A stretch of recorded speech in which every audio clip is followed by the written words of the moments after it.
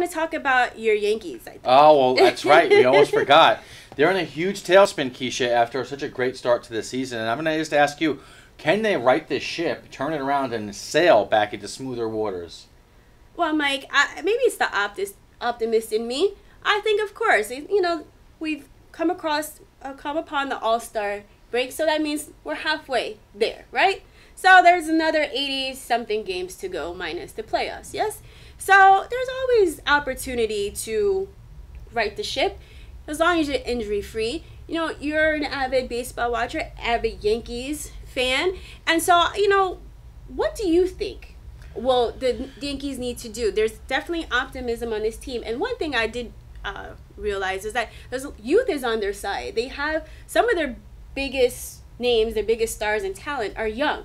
So they can definitely, if they stay healthy, they can continue, have an upward trend this season and keep going up as seasons to come. But as a Yankees fan, what do you think the Yankees need to do in order to turn this thing around? Well, I think the biggest question mark that they're going to face right now is how they're going to go ahead and be buyers before the trading deadline. They're going to go ahead and make some moves. There's no question about that. But what type of moves? They're going to go out and get a starting pitcher. How are they going to go ahead and help their bullpen? And of course, they need another first baseman. I mean, the first base this season has just been completely atrocious.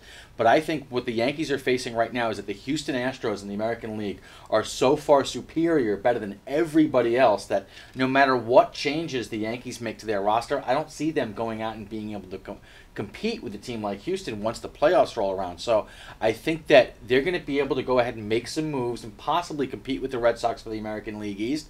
But I don't think that they're going to go ahead and mortgage their future to do so. And I think that with all that surplus of talent, which they do have a lot of, there's no question about it, they shouldn't get rid of everybody just so that they can go, because they have had a very good season so far, despite the fact that they've really struggled recently. So I think that you're possibly going to see them go after a first baseman, maybe get some help in the bullpen, but for the most part, you're not going to see them jumping out there and making 3, 4, possibly 5 trades so that they can go ahead and make a push to the World Series. It's not going to happen this year. And the last thing I'll say is they are getting some guys back, so that'll be good. Matt Holliday, of course, and Starlin Castro, 2 guys who have been hurt recently.